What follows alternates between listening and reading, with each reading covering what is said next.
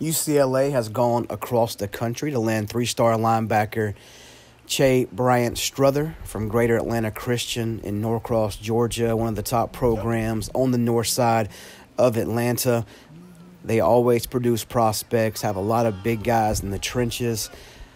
Bryant-Strother is next in line, a big linebacker, could play outside, could play inside, likely inside down the road. Big kid, physical, great north-south, loves to attack the football, smart, instinctive player.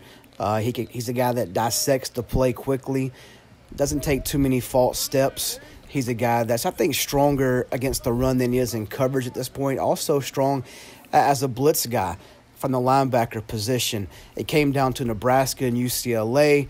Really gone back and forth the last couple of months. Just the improvement from UCLA sold him in the end, and the Bruins won out for Bryant-Strother.